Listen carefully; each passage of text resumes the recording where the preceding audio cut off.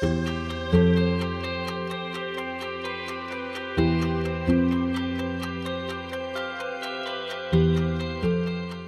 everybody. Welcome to this session on Metaverse. It's been a pleasure to be here today in Barcelona in Mobile World Congress. This session today is a panel about why Catalonia is becoming a really hot spot in game development. And I'm here to present you the panel, and I'm the moderator today. My name is David Fernandez. I'm CEO at Sons of Games, a mobile game developer and publisher based in Saudi Arabia. Been working in games for almost 15 years, starting in 2004. And involved with a lot of mobile companies here, including King or Digital Chocolate. I have with me a host of wonderful people here from the city. Let me introduce them. So first we have Gina Tost, which is Marketing and Operations Director Europe in RGG. Welcome. Thank you. We have Oriol Canudas, Vice President, Head of New Games at King, an Activision Blizzard company. Welcome. Thank you. We have as well Yolanda Sanchez, Human Resources Business Partner at GameLoft.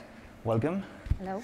And finally, we have Xavier Carrillo, Chief Executive Officer at Digital Legends, as well as President in DeviCAT, one of the major organizers for this event.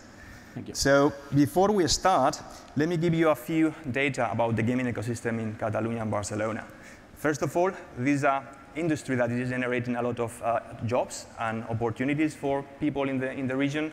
So we are employing more than 5,500 people here in the whole region. Secondly, we have more than 150 companies established that are doing game development in Catalonia.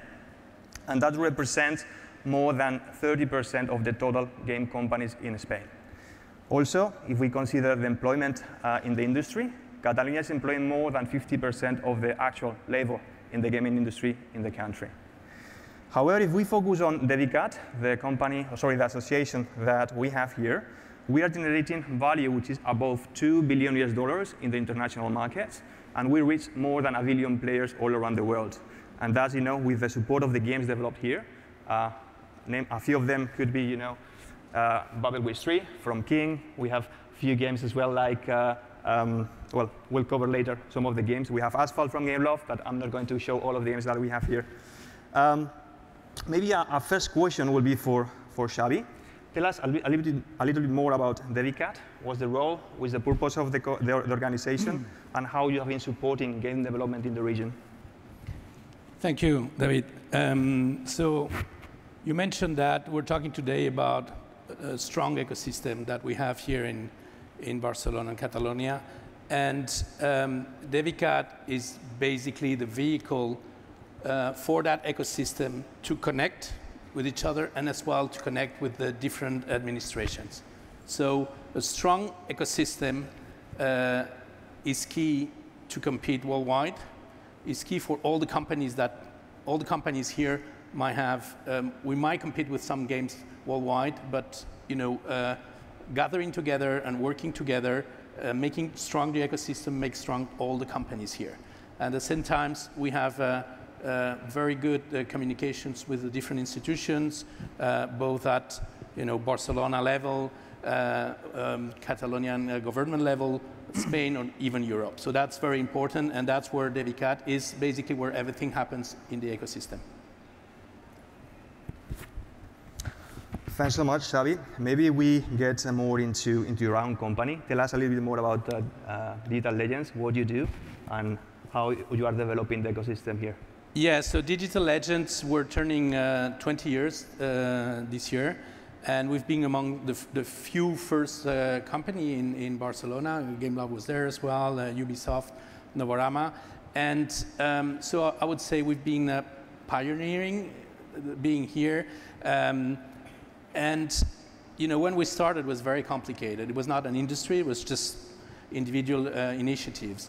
At the same time, the local government was starting with the vision on startup ecosystem. So we were part of that, and we decided to say, okay, let's also work so that video game becomes an important industry here, and let's start talking to the different institutions. Let's evangelizing about video game. Video game was very unknown 20 years ago, and we spent a lot of time explaining again and again what is video game, why is important business, why is important. So all those years of work, then we founded the Developer Association as well to have a sort of legal entity and a point where everybody, if they have a question, they can come and talk, discuss, and then we've been working a lot of initiatives. So, you know, Barcelona has, I would say, they had those seed companies, so that was very good.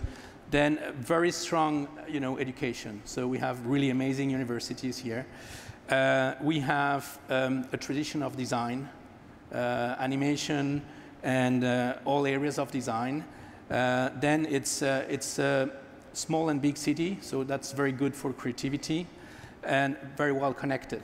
And on top of that, we had a very strong administration that believed in. So all those elements together, we've been nurturing that during years. And I think, you know, then you've seen a lot of companies. You were at King before. We remember very well, before King was ever coming to Barcelona, we had one of the founders of the Barcelona City visiting on Mobile World Congress, on Game Lab events, and say, okay, wow, you have an amazing community here, and it sounds like a great place. I would say that's well that Mobile World Congress has played an important role because we had a lot of C-level from very big companies visiting and discovering the city and connecting with the local companies. So all this mixed, I think, worked, and the result today of that strong ecosystem has been all the work done by all those different entities during all these years. Thanks, Xavi. Talking about pioneers, Gameloft, one of the early establishers here in Barcelona. Tell us a little bit more, Yolanda, about what you do here and how have been your experience in the company since establishment. Hello, yes, as Xavi was commenting, we opened our studio here 21 years ago. So we were one of the pioneers together with Digital Legends and other companies that he has mentioned.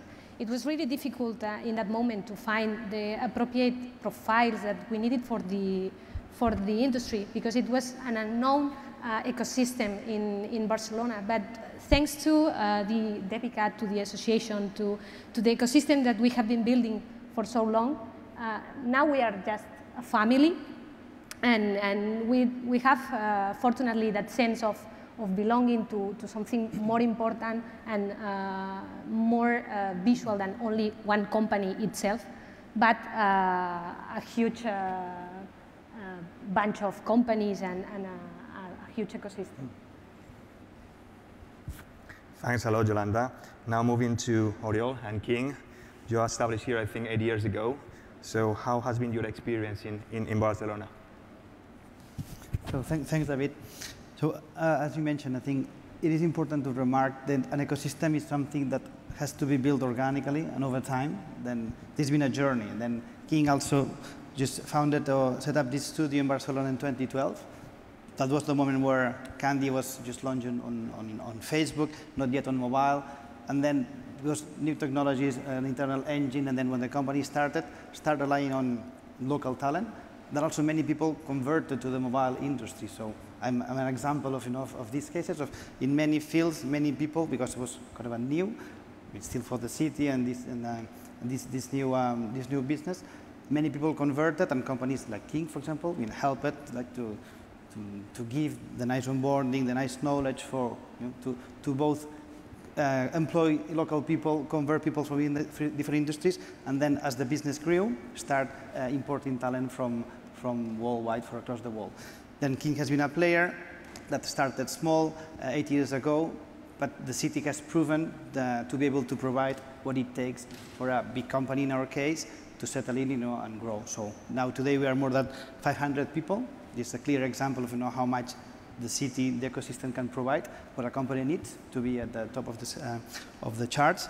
And I think Xavi mentioned all of this. I think why the city, why King is being building in the city is because all this administration has the right attitude, is always supportive, both to the small companies and to the big companies. All these events that are happening put the city into the map. So people, everyone in the industry knows what Barcelona is capable of doing and what it's doing. So it is really easy for big companies to sell the city and to import talent, because the cost of moving, the cost of migrating and going to a city like Barcelona, it's way smaller than to other places. And then together with this, I think associations like DeviCAT for me are at helping on and creating these synergies that we all have that are going to make the ecosystem stronger. So King has been an example that has been a participant, an important player into the ecosystem that has fed other companies, and now we all together have been growing the ecosystem, and we are circulating talent and working together. Thanks a lot, Oriol. So moving now to Gina, Gigi, you are maybe the new entrant here, been established for 3-4 years now. So what has been your experience working here in the city, and what are you doing in the city? In a healthy environment, a tree grows with other trees, and it's called a forest. And they do not compete for resources, but they compete to have the better tree, the better forest. That's what we are trying to do here. When IGG wanted to open an European headquarters in Europe, in any city in Europe, they thought about Barcelona because other companies like Ubisoft, like Gameloft, Digital Legends, King, Social Point were already here. So they knew it was a healthy environment to live with a lot of talent, with other companies. So they knew it was the right place to be. We are the new players. IGG is a very big company with more than 2,000 employees worldwide, 21 offices along all the cities in the world, but only one in Europe, and it's in Barcelona. Our goal here is to know more about the Western market. IGG is a Singapore-based company, so it's very Asian-focused, but he has also a side on the Western market. So they want to gather all the information and use all the talent that we have here to grow big and provide new games and new experience to everybody. Thanks a lot, Gina. We have covered a few topics from light perspective. So maybe one of the things I'm interested to hear from the panel is around talent. I think we all mentioned that the talent is already available in the city, that you have been working with since the very beginning on increasing that talent, working with universities, with companies that can support these degrees, these careers in games. So maybe in this case, Yolanda, can you tell us more about your experience working with universities and local institutions on educations and creating talent? Of course. Basically, what we are trying to do is to work together with them because, for example, some of our employees are already teaching in those universities because it's important that we can provide to the students a real environment about what's going on in the gaming industry. I mean, theory is always good, but in a way, it's important to explain them what's the reality of the gaming industry nowadays. And we are trying to help in that with employees teaching and universities. We are also signing agreements with universities to bring students to our studio to continue growing and learning while studying, trying to get more profiles and even show them what's the importance and the overall challenge that our industry can be for them in the future. So maybe Xavi, thinking both from Digital Legends perspective as well as DeviCAT here, how have you been supporting these conversations with local governments, regional governments, national governments, universities to define these career paths, define these opportunities? As most of the people working in the industry for long have been, in a way, self-teaching themselves. They have no proper degrees. And how have you collaborated with these institutions? Yes, for many years we had very good tech universities, art universities, nothing specialized in video game. And so we had to train people in our company. So I think being here 20 years, we've trained a lot of people from a lot of talent from other companies in the ecosystem. And then we realized again that as an association, you can identify problems for all the companies and then again talk to the right people. So we work with the government. We push very hard as an association to have them validating the first video game degrees. So that was a push that was between you know, the ecosystem and the government, and so they started. And then now we are working as well with some entities that are responsible for universities from a government perspective. And we have direct dialogue with many universities, not only as a company, but as an association. So what we're seeing right now is we had the first generation of talent that had a specific video games education. And I would say the potential of the talent is amazing. Of course, we need to work with them to improve that because you know, they're still very young education. They've been a few years there. So we're in contact with the universities and telling them, okay, that's what we really need. That was the ecosystem needs. So, and that we're seeing, I mean, your students are good at that, but maybe you should insist in that area. So that's one of the things. The other thing is we're also working on professional, you know, different type of education, not necessarily universities, because I think the industry could be nurtured as well by other types of degrees. So that's a little bit how we work. And of course, having this ecosystem growing, having a lot of international companies coming, means that you have a lot of international talent coming as well. This international comment brings a lot of knowledge, and this knowledge then, you know, is transferred to the ecosystem. So to existing people as well as to younger generations. So that makes the ecosystem even richer. And finally, I think we're also trying, working with the university, they need to be more international. They need to be connected. That's very important, to connect, bridge between universities so that it can export talent and import talent, export teacher and import teacher. I think that's something we're working with them. They're not quite yet there, but we hope that another example is, for example, I mean, English is the language of the industry. And now you see some degrees, they're full in English. That's a result of the industry telling, look, you know, you're a student, we have to take them on board, and then we have to teach them English, because if not, they won't be able to work. So, you know, that's how I would say that ecosystem is working, a lot of dialogue, and it's improving. Thanks a lot, Xavi.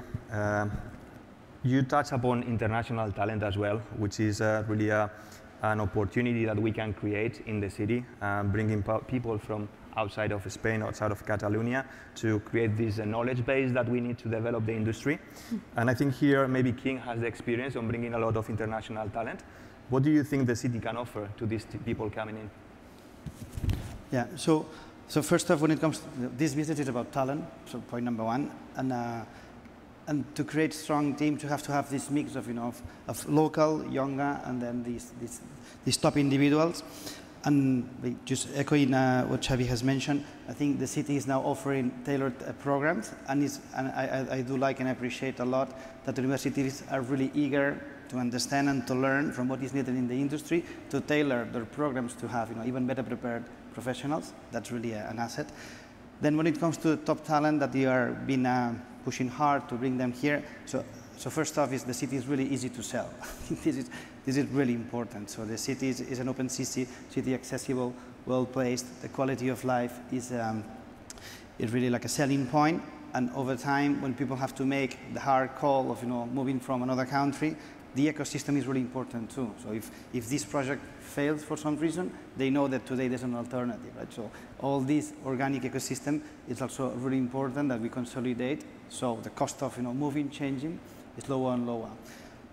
Then I think I have many examples, but people have come from all over the world, and I think it's also relevant that most of the people that came here initially for a short period of time either have stayed here or have established in the city, and they, they become ambassadors of, of the city. Then, I think it's by bringing waves of talent, they also have like a call-out effect for their own, areas, a network that brings new people. Because, again, to make like an important call as such of moving to a new city, having some reference, understanding, what the ecosystem looks like, or knowing more about the city is a fact. Something that we have done, for example, kind of to sell the cities, people that were hesitant, we invite them to come here and then to spend like some days here. Then they meet us, they see the city, the office, and then make the call. I can say that most of them have really been convinced after visiting us. So. Thanks, Uriel. Things you mentioned about the snowball effect here, trying to amplify, what are the things that we are doing by bringing international talent.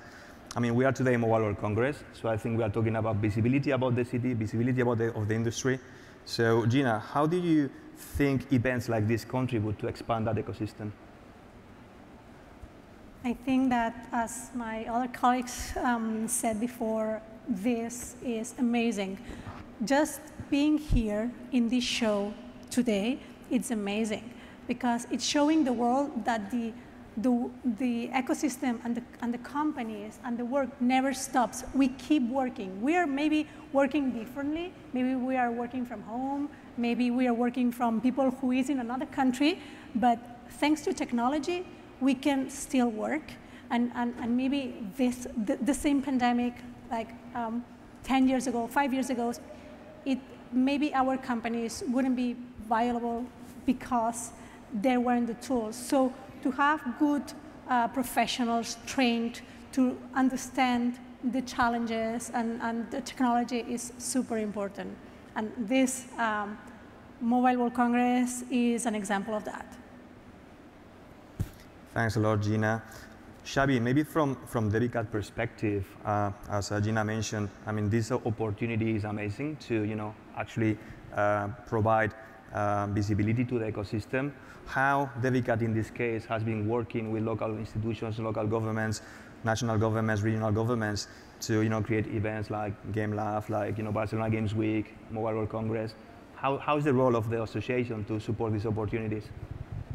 Again, at DeviCAT, we try to connect the dots. So we're here today.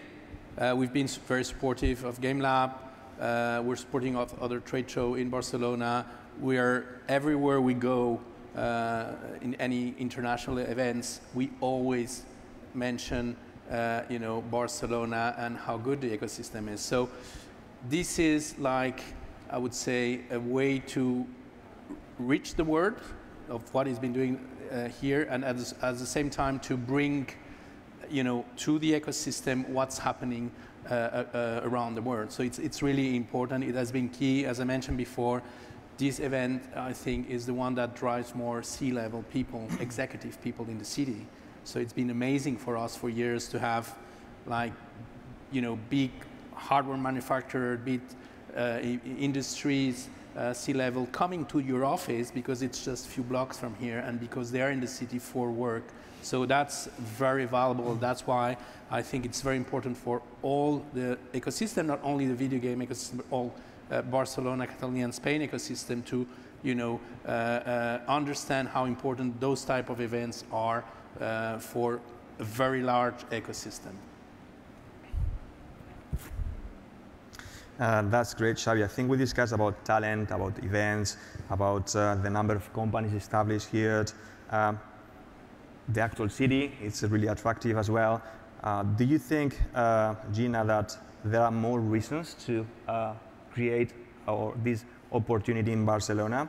I mentioned before that Barcelona is currently one of the leading gaming hubs in Europe, so can compete with cities like London, like Berlin, like Helsinki. But is there any other kind of recipe for success here? This is a tricky question because we have to make sure that we are not the poor people from Europe with low salaries. We are like the cheap office in Europe. We have to make sure that our talent is well paid, is equally paid,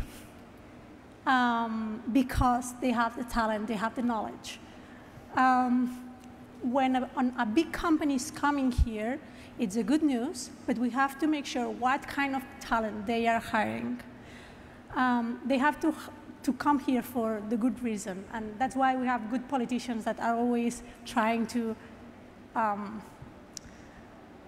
making us be in a good position, and I don't want to be like the storage for this kind of talent. But as you said, Barcelona has an amazing weather, amazing food, amazing views.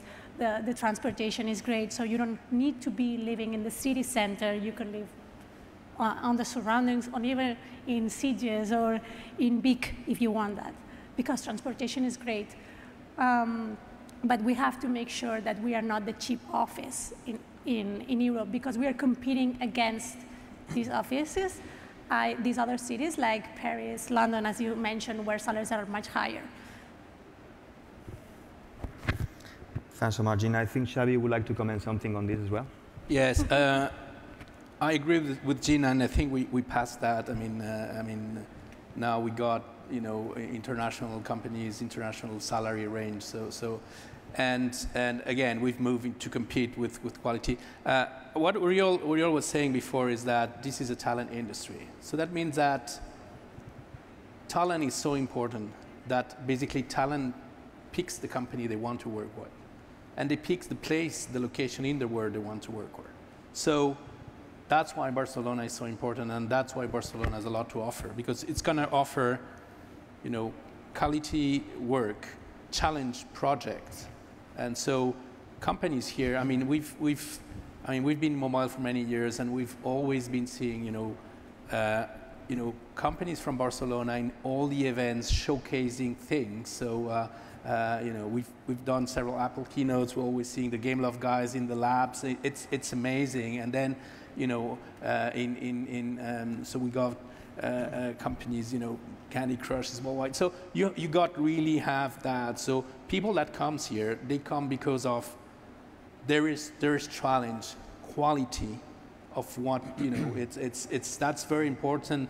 It's you come to Barcelona because you want to work on a great company, on a great project, on a great environment. So that combination is what we can offer. And then again, it's not a too big city, it's not a too small city. It's a very good size. And what we're selling now is we're seeing also a lot of company landing now and just moving, to Sitges, for example. We have companies in Girona, so you can get probably one of the best quality of life here that in the rest of the industry, and in terms of cost of living and everything. So it's a combination of that. And it's because people are choosing, and talent is choosing where they're gonna work and in which company, in which project, that Barcelona can have a lot to offer. And when they finish the project that they are working on, and they are tired of working in a specific company, they can move to another one very easily, because we are all here, and it's full of interesting projects. To support what Xavi was mentioning now, I think that, for example, I can provide some experience with that, because Gameloft is a big company, big player in this industry. We have more than 3,500 employees around the world, 18 different locations, and one of the best games right now at Gameloft is developed in Barcelona. I'm talking about Asphalt 9, and even before Asphalt 9, Asphalt 8. So we are basically, we are providing a lot of quality to this industry. So I think this is important to remark that we are not just one big hub or one big location or great location in terms of cost of life, weather, etc. We are just providing very good quality to develop in-house projects. Thanks, Yolanda. I think, Xavi, you mentioned about talent picking the projects, picking the city, picking the companies. And I would like to understand from Kim's perspective, what's the role of the studio here? I mean, you are leading new games. Definitely this is an exciting opportunity. So what kind of projects you are offering to make people come in here? Just following up of what they're saying.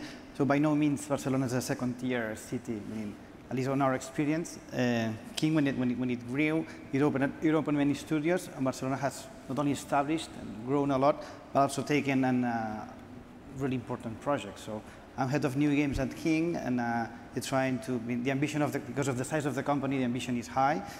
And we are here creating new IPs that are trying to disrupt the market with, as I said before, a combination of top talent that may have come from any part of the world, but together with teams that rely on local expertise and local talent that provide to be really good. So it's teams in Barcelona deliver, teams in Barcelona come with results.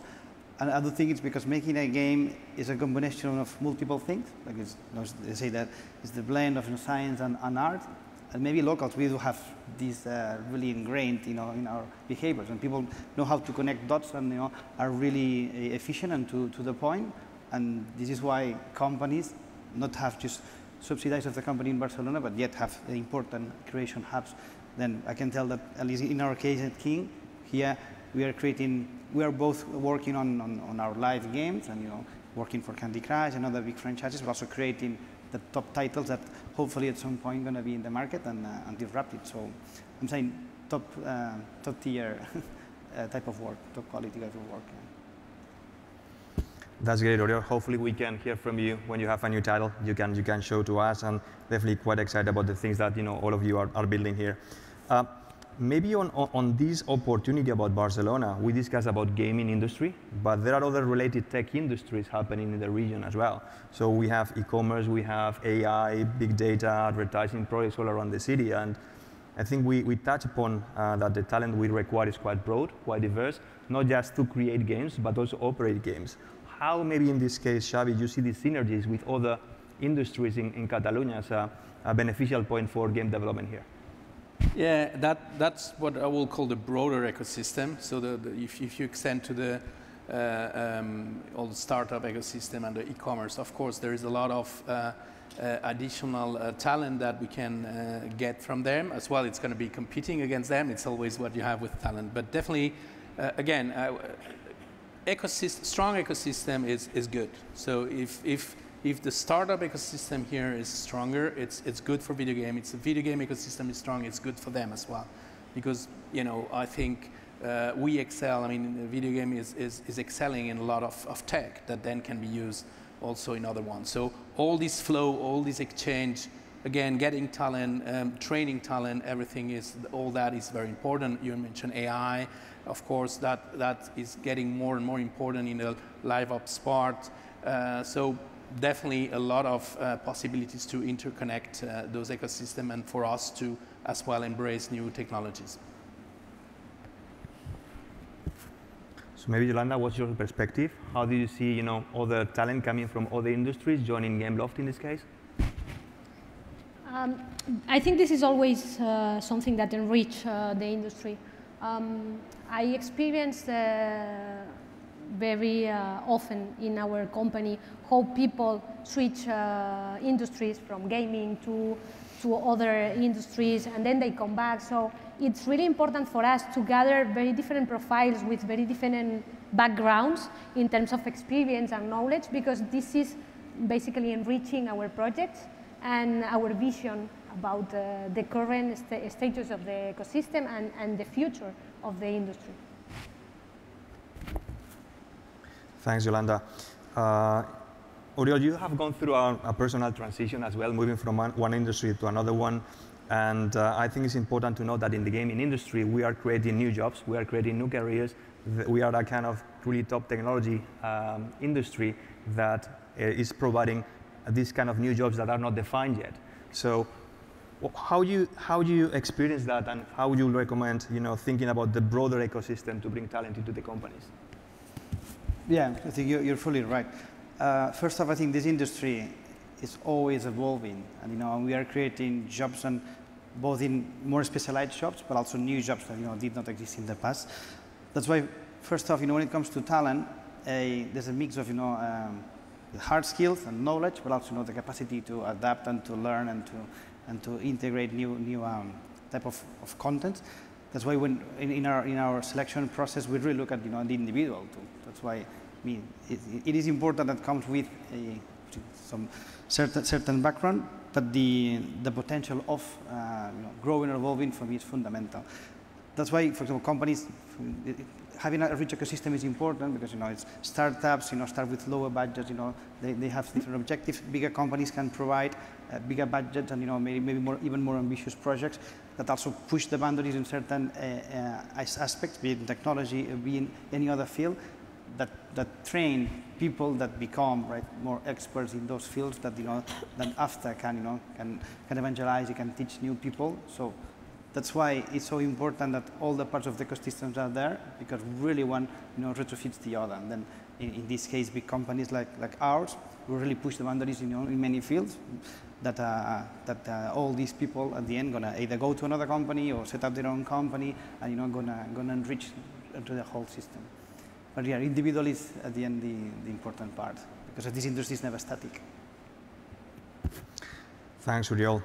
Maybe thinking on what's next. I think that we discussed about how we see the ecosystem now, which are the opportunities that we can provide here for companies to establish or to become an opportunity for international companies as well to come here. But where we can do better, Gina? Where are the opportunities that we can actually develop better the ecosystem with the support from organizations like DeviCAT or with local governments? How do you see that happening? Nobody has a vision on the future, so nobody knows. But if we work together, as we are doing, for example, with DeviCAT, DEF, AEBI, and the different gaming organizations that we have in our country, it's a good way to share an experience, because my problems are also their problems, on the other way around. So it would be easier for everybody of us to overcome these problems and to challenge all the future waves that are coming, because maybe my employees tomorrow are going to be in their companies and the other way around, but also because the students and the kids that are not yet on school or university are becoming the next professionals, not only in Catalonia, but also worldwide, because the main challenge is this new telework system that now from Barcelona you can work for any other company in the world, but any other professional in the world can work for a Barcelona company as well. Thanks, Gina. Maybe Xavi, what's your view here? Yeah, I would say we have a strong ecosystem right now, but I wouldn't take that for granted. I mean, an ecosystem is, as we were discussing before, it's evolving.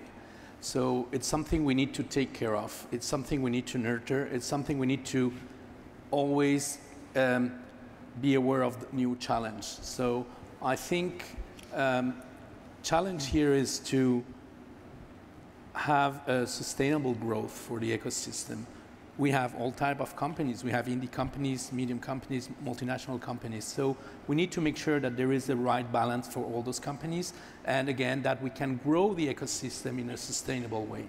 And I think that's a day-to-day job. And we have discussions and we have meetings very often to monitor and see, okay, what is missing, what we should be doing. So that's the thing. So I think it's right now one of the leading places in Europe. We aim to become one of the leading places in the world, and if we work together, I think we're in a very good track. But again, the first thing is don't assume that it's going to be there forever, and it needs to be worked every day, and we can have a lot of success. So maybe, Yolanda, from your perspective, is there any opportunity for us to do better in some of these areas we covered? We covered talent, we covered the actual city, we covered ecosystem, game industry, events. How do you see it? Of course, I think that improvement never stops. It's not something related only to gaming industry. It's basically one of the motors of the technology industry. But I think that we are already unifying efforts in terms of, for example, trying to get more gender balance in our industry, because there's a lot to do in that sense. It's really difficult in our companies to find women profiles to join, Our numbers more or less are 20% women, 80% men, so there's a lot to do. And we all agree in that, so we are going to put a lot of actions in motion to basically attack this topic and try to improve in the future. Thanks, Yolanda. I think this is a topic that is quite close to everyone here. I think we want to bring more women into games, and definitely I think that, as we discussed before, this industry that is around having multidisciplinary teams with diverse perspectives, international teams, and definitely missing female talent is creating lower opportunity for us as an industry. In your case, Oriol, what do you think we can do better? Yeah, so as Xavi mentioned, this is building up organically an ecosystem, but you cannot give it for granted. So have to be really alert. I do think we are in the right trajectory, meaning I think all the parts involved have the right attitude and the willingness to do more and collaborate.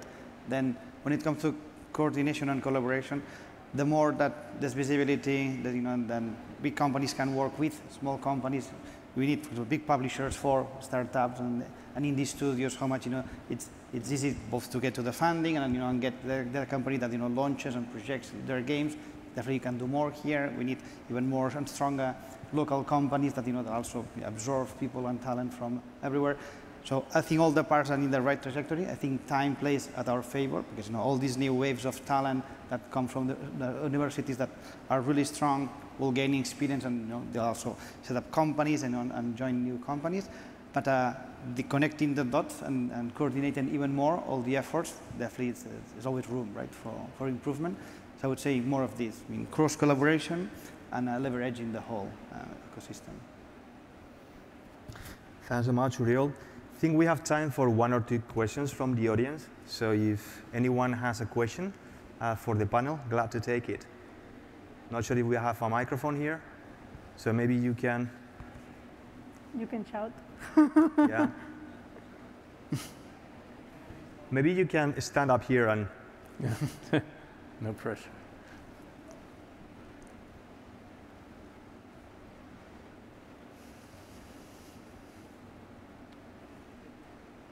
Please tell your name and what are you doing as well. Thank you. Hi, if I know, I don't ask. I'm Carlos Solana from MediaPro.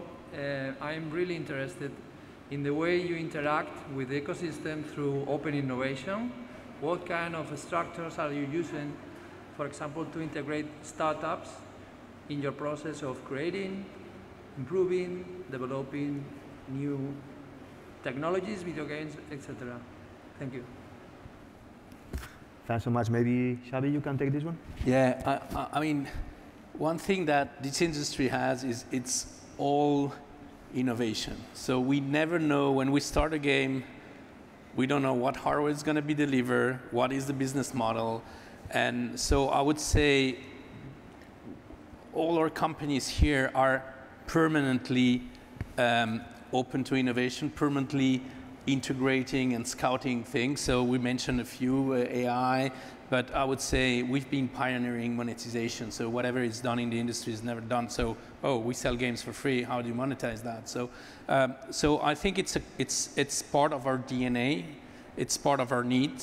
And so from the hardware, we've been working with. I think we work with all the chain of value of the in our case mobile hardware companies and on always like 2 or 3 years ahead of what's going to be coming there because we as Yolanda was saying, we had a lot of team doing amazing projects and a lot of very good technology here. So if you want to make a mark internationally on the tech, you need to be in contact with all of that. So I think I would say it's part of our DNA. We're always integrating all those.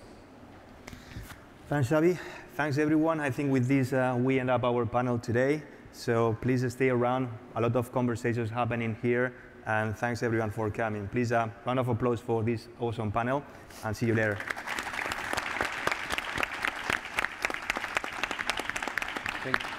Thank you so much to the panelists. Just to inform you that we're going to take like a 5 minutes to change the mics for the next panel, so stay seated if you want, and we're going to start with the second panel soon. Thanks.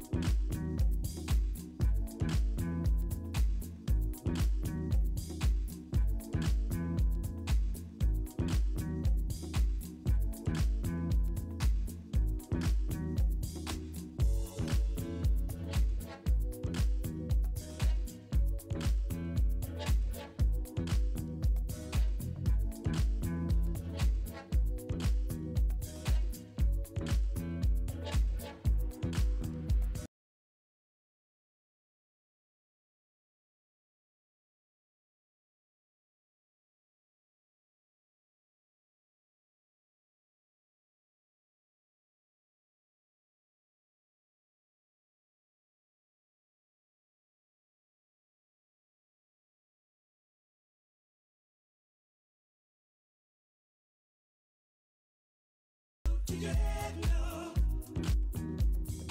Don't let it go to your head, no, no, no, no.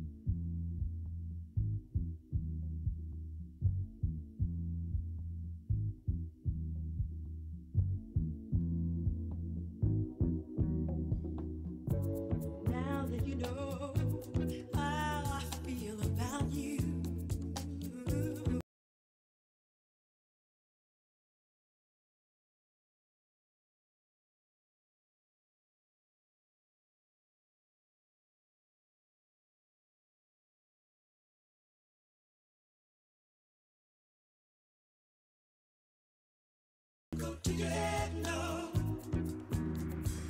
Don't let it go to your head, no, no, no, no.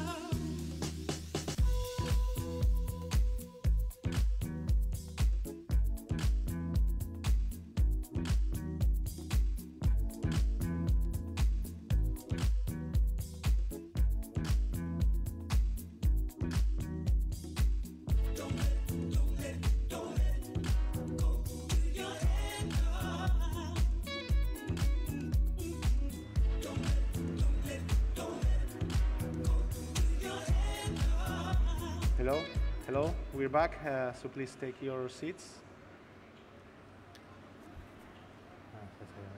Thank you. Oscar, it's all yours.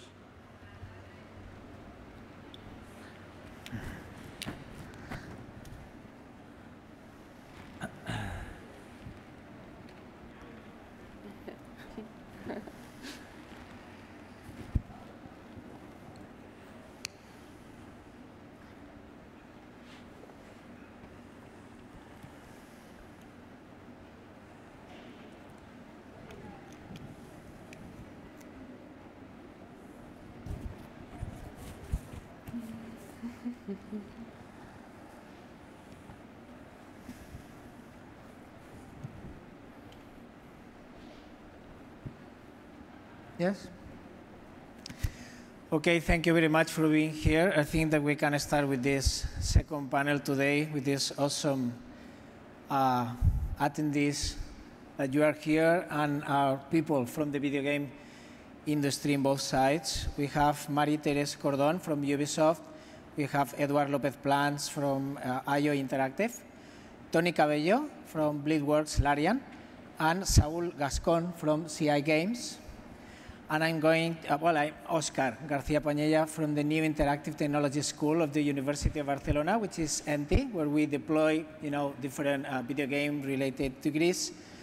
So I should start by asking each of them, a little bit of a sentence, like 30-second sentence, explaining a bit of what they do. So we can start with Marie-Thérèse. Thank you. Thank you, Oscar. So yes, I'm Marie-Thérèse Cordon, and I am the Human Resources Director at Ubisoft Barcelona, a studio that we are now 170 people here in Barcelona. So production studio from Ubisoft Group. Thank you, Marie-Thérèse. Time from Saúl. Hello, everyone. I'm Saúl Gascón from Hexworks, a CI Games studio. We are working on Lords of the Fallen 2, AAA game, Souls-like for PC and next-gen consoles. We are established in Barcelona. We are 56 people right now, of seniors, and well, we want to create very cool games. Thank you, Saul. What about you, Eduard? Good morning. Hello, everyone. I'm Eduard Lopez. I'm the studio head of IOI Barcelona, the newly opened studio from IOI. 20 years of history making AAA games. And Barcelona is an important part of our plan to become the most desired studio in 2024. Thank you. And last but not least, Tony Cabello. Thank you. Hi, hello everyone. I'm Tony Cabello. I'm founder of Bleedworks, a game porting studio very well known for porting indie games. And we also develop Spelunky 2 in coordination with Derek. And lately, we have been recently acquired by Larian, which wanted to build a studio here in Barcelona. And we are like the building stone of that studio. Thank you, Tony. Thank you very much. So let's go straight for the questions. I have a very first question that I'm going to direct to Marie-Thérèse, which is, which ones do you think that are the implications of having a city for, let's say, two markets, which are like casual, mobile, versus, you know, AAA console-related games? Which ones are the implications of having like both, let's say, hubs in the same space, in the same city? Okay, good. Well, I think that video games are in all these platforms. So at the end, the interesting thing is that both industries or both type of games will, you know, add to one another. We at Ubisoft were pioneers in installing ourselves in Barcelona 24 years ago, and we were doing AAA already. We, in our studio, in the studio in the one I work, we've been doing AAA since that moment. At Ubisoft, we also do mobile gaming. And around, yes, it's true that the ecosystem grew in Barcelona thanks to mobile. So, in fact, it's you know, a retroalimentation.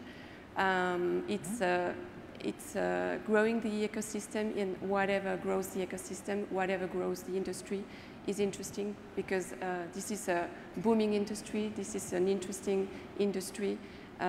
We believe in the power of games, so it's really complementing itself.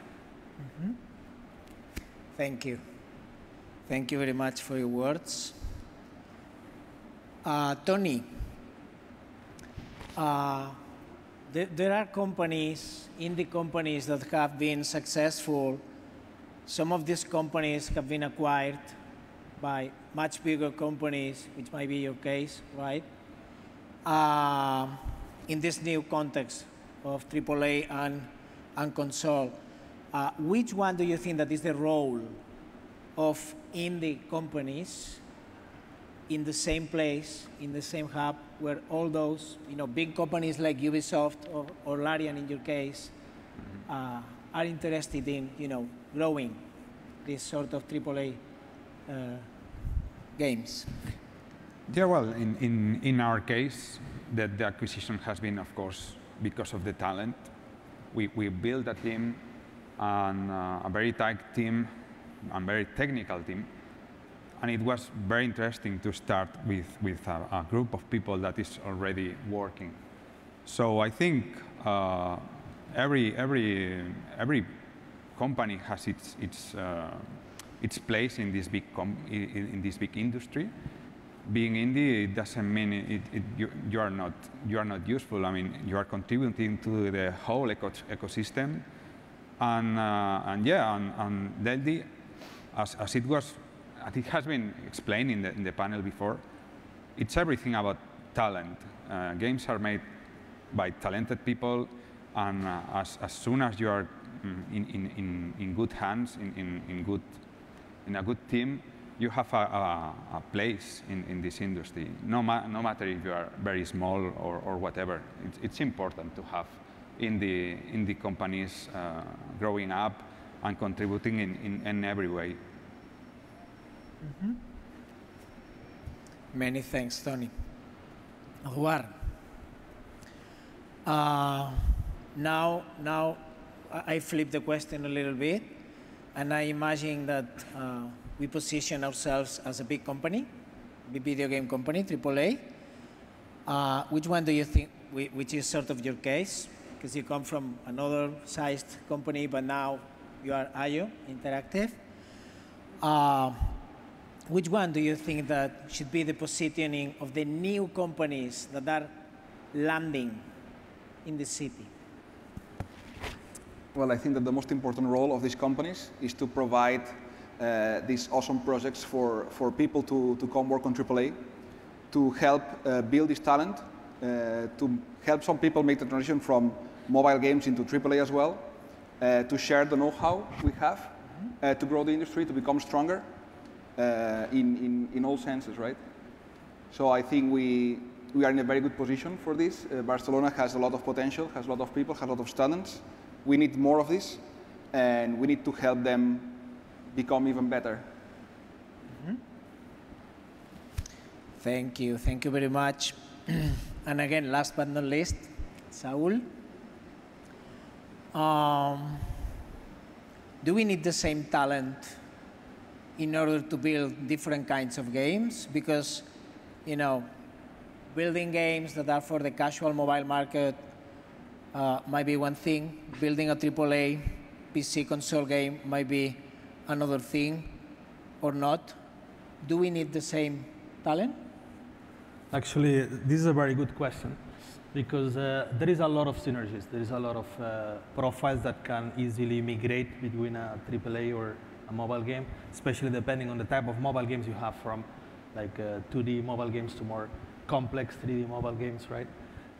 So it depends a lot on the different profiles, but the synergies exist. Like there is a lot of profiles that if they have the interest, if they have the will and they have the talent, they can traverse between these two industries without a problem, right? But it is true, though, that there are some profiles that are very specific to AAA, especially when you're talking about complex gameplay mechanics or complex rendering techniques that squeeze, let's say, the new hardware. And then for that, there is, well, different solutions, right? Let's say we import a lot of talent from outside. People like the weather here, people like it, you know, how life is in Barcelona, the level of life, and it's like a holiday time the full year, if you know what I mean. So that makes it easy to import talent, and then also re-import talent. So a lot of people that did not have these AAA projects, people that is mono-focused on they want to work on this type of games, right? And then they go outside, and then like us, we can, hey, come here, work with us, right? Mm-hmm. But as our colleagues said, projects are very, very important, and talent can migrate, yeah. Mm-hmm.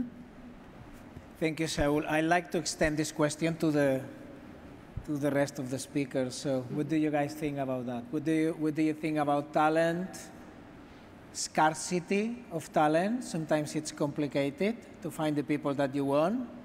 It's complicated already in this context. So what's going to happen in the future if you have like the two-headed hub? What do you think about that? May I say something? So I think that we're going to see some flow from people migrating from mobile into AAA. But I think we need a lot more talent. And I think that the most important thing, like, is with this great opportunity we have with software, like in the whole world, right? We see the gaming industry growing every year. I think last year, AAA business grew 21%, like it was like $51 billion, I think. It's a great opportunity, not only in games, but also software, apps. Every company needs a new app. Everyone needs a new presence in the media. It's a great opportunity to grow technology, to grow software as the revolution we're seeing. And I think that we need a lot more talent from school, right? We need kids to be interested in working in software and working in video games. They need to know that they have a great future working as programmers, artists, designers, producers in video games. It's possible, it's great, and they can get awesome jobs when they grow up. So we need way more talent to be able to take all the advantage of this time. And we're going to start with the talent that is available, which is already plenty. And we have already a lot of know-how that we will also be maximizing. Tony, Marie-Thérèse? I agree. So, okay. I agree with Eduard. We really have a high level of education in Barcelona, and that's why already 24 years ago we decided to come here, and it's proven to be good to be here.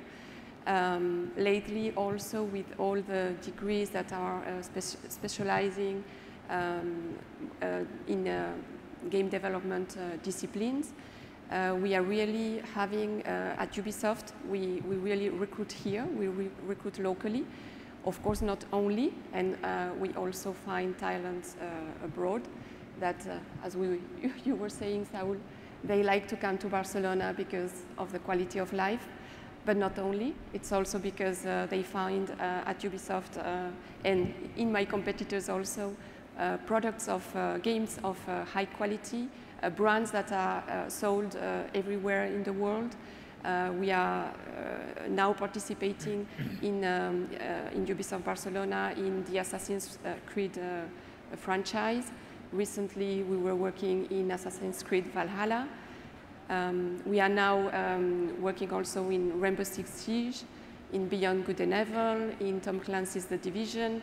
So to mention some of the projects, some of the blockbusters that where talent can work and they can experience how it is to work in these AAA productions that are where we also collaborate with other studios in the world, other Ubisoft studios in the world, and where the talent can also share with talents around the world and learn from them, and the others will learn also from us. So there is talent, but of course, if we want to improve, there is always room for improvement, and the more companies will be in Barcelona, the more AAA companies will be in Barcelona, the more we will need universities and schools to bring us more talent, more specialized talent also, as you were saying, Saul, because in AAA, really, you need to provide a lot of detail.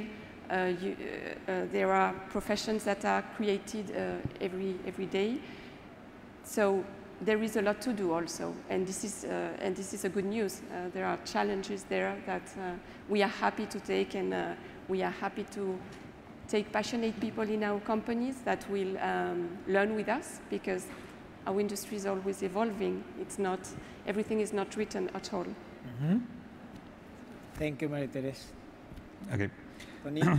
So we have been, like, these past 10 years, we have been in the same city as a growing mobile business, and we were like almost the only one people working in consoles. So we have been like in minority for the whole time, and seeing like well, the other industry really booming. But it has been good for us in the way that it's not a separate thing for us. Game development is we think this is a whole thing. It doesn't matter if it's mobile, if it's console, if it's AAA. The values are mostly the same. If you are passionate about games, you are mostly likely to be passionate about any of those. And in your career, it's very likely that you want to move from one to the other. So in general, we see that it's good. It's good to have these different industries going at the same time, in the same place. It goes along very well from our point of view. Thank you, Tony. Let me, let's say, evolve the question a little bit more. I'm going to take this there's a lot to do that Marie-Thérèse was mentioning. And let me illustrate this. If I go to high school to talk to the students there about the possibility to study video games, and this is reality, when I reach the class in order to promote the possibility to study video games, what I normally find is 0 women, some males, and 98% of these males come from the technological track, which means that I'm missing all the people that comes from the artistical track, which is also important. And if I start talking about the need to learn physics, algebra, math, and C++, to be clear, then there's people that rounds outside the class. This is what we have. Could you give us some insightful opinions on what can we do with our young people in order for them to be ready to get inside your companies in 6-7 years' time? May I say something? Yes. I think that we have many advantages in video games. One of them is that we need a lot of different profiles, right? It's wonderful to be able to work between programmers, artists, animators, designers, producers. These people can come from very different backgrounds and talent and way of seeing life, right? This is great. This means that we don't only need programmers. I mean, programmers are great. We love them. We always need programmers. But we also need artists. We also need people that have different interests in writing, in acting, in animating, in creating worlds and stories. And I think that what we should be doing is to show these kids how is our life as developers, how much fun do we have at work, right? What are the cool things we do? What are the challenges we face? How good of companionship we have at work and how we help each other to overcome these challenges and to present something that other players will love. And I think that the first step is for them to enjoy games, to make, from our side, really awesome games that these kids will love. Also, we need to make games that girls will love. So these girls, they see something they like, and they can also work, and they want to work with us in making these games, in making these universes. And I think that we just need to show them the truth, and we need to make it more popular, and we need to talk to the kids to show them the bright future and the great opportunities they have today and they will have tomorrow in video games, in software, in media, etc. Before jumping into someone else, let me add something. When you call a school and you say, I'm going to come here to talk about video games, one of the issues that we have is that 90% of the schools understand that video games are about technology only. So the problem is much bigger. So when you reach the school, the students that are ready to listen to you, that have been sort of selected by the school, are the ones connected to technology. Because the problem is much bigger. Society thinks that video games are about technology only, not narrative, not art, not a lot of, other things, right?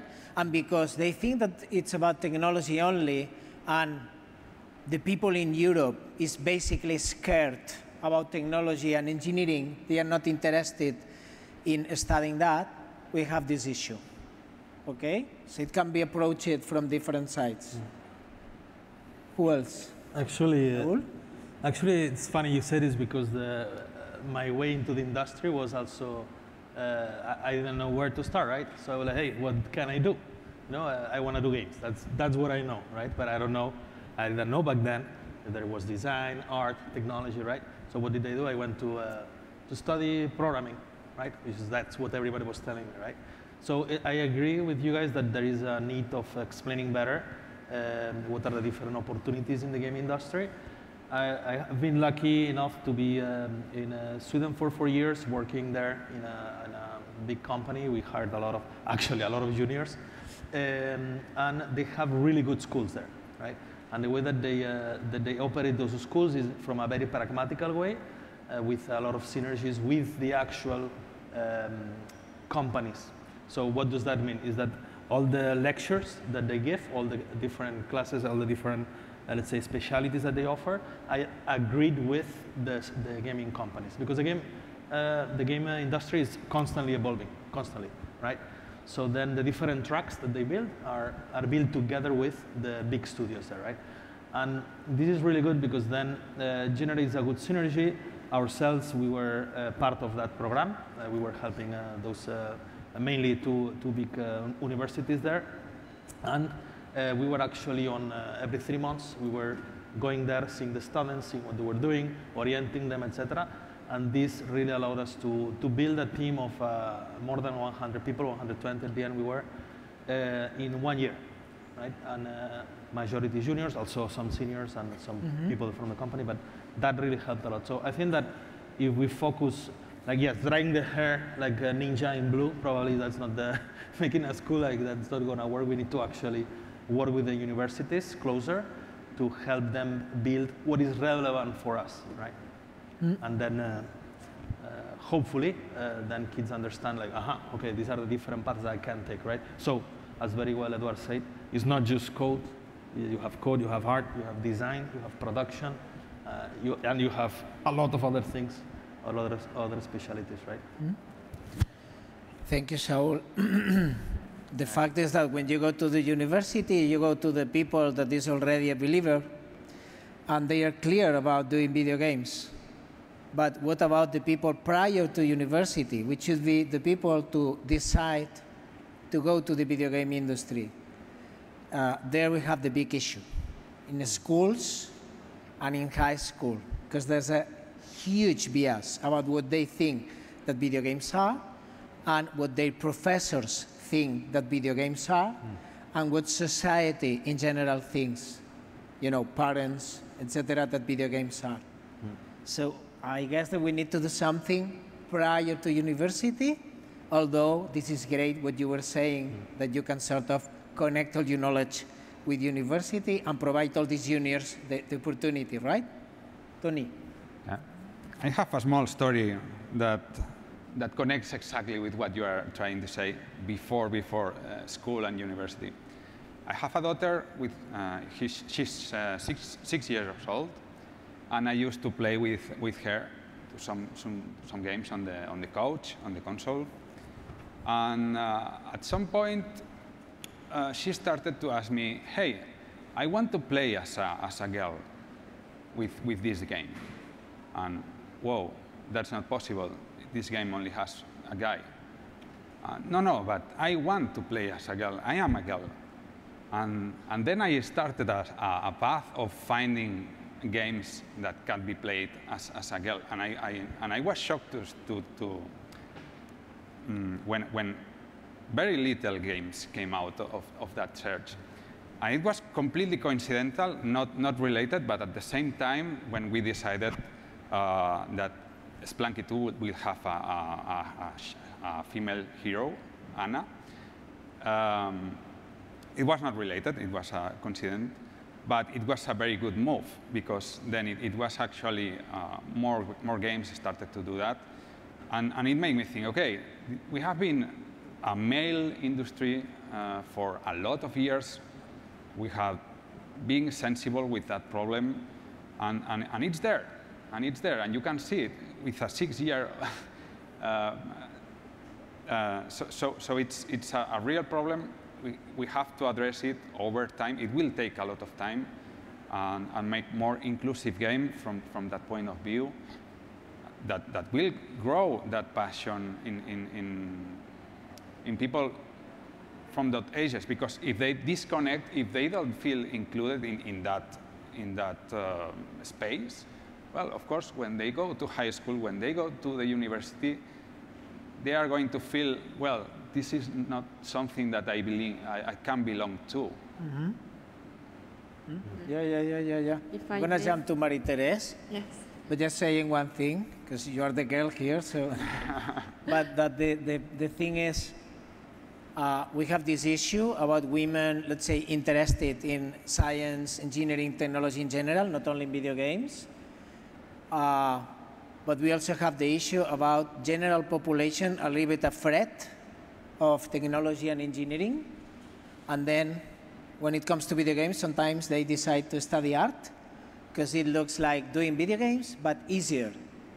And you need to know that, because this is how their mindset works when they are in the first year of the university. Okay? But I jump to you. Well, I was just going to say that, well, at Ubisoft, for example, we have some initiatives to, well, yes, to go to schools, to inspire girls, show them that women, of course, can be in technology and in anything. It's not a question of genre, it's maybe a question of tradition, or because at the beginning it was a male industry, but this happened in other professions. So I think we are in a good moment where this is happening. In the studio, we already have many women that are programmers, for example, and we want to continue doing this. And it's important, and for us, it's very important in our company culture to be very diverse and to be very inclusive, because we need to be a reflect of what society is at the end, because this is how we will provide contents that interest also girls, for example, as you were saying, Tony. If there are girls in the company, probably they will inspire for more contents that interest women. And it's important also that we are in the workplace, because it's, well, let's say this is even a business challenge.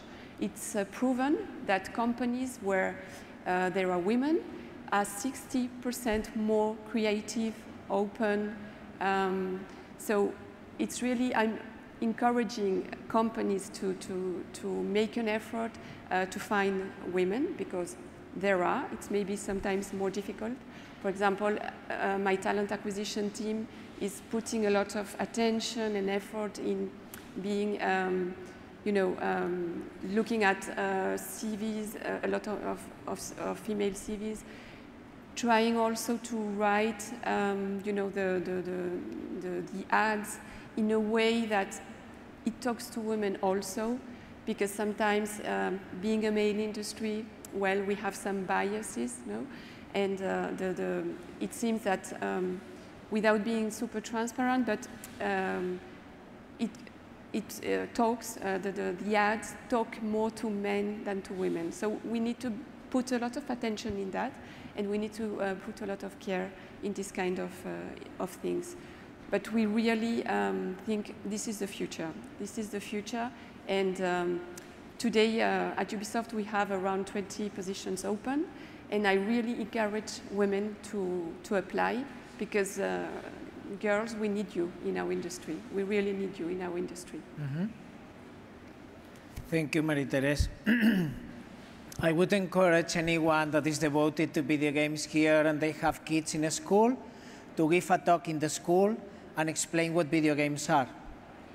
So if you work in the video game industry and again you have kids in a school, why don't you talk to your school and you offer yourself to go one day and to explain what video games are to all the professors and to, you know, the kids studying there, because I think that it's very important. We try to do it a little bit, but we cannot go to everywhere, you know, from universities, like spreading the word. So I would definitely encourage you to do that, because if we do one talk each, I think that we will start, you know, sort of giving the pedagogy that it's needed in every place, not only because of the need of more women, but also talking about what the sector means and all the profiles that need help.